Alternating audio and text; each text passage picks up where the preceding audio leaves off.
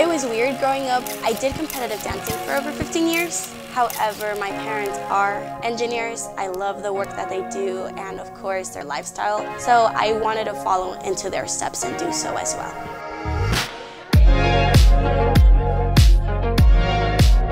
I am a senior here at NMSU pursuing a degree in civil engineering technology.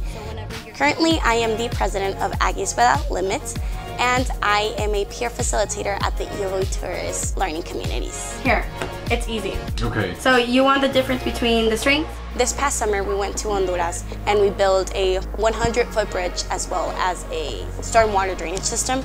It was very fun how my classes actually made sense into the real world, and I was able to, from designing to building to actually seeing it work. I do hope that I can become a project engineer, a project manager within a 5-year plan. As long as that what I'm working for is going to make me happy in the future, that's the goal.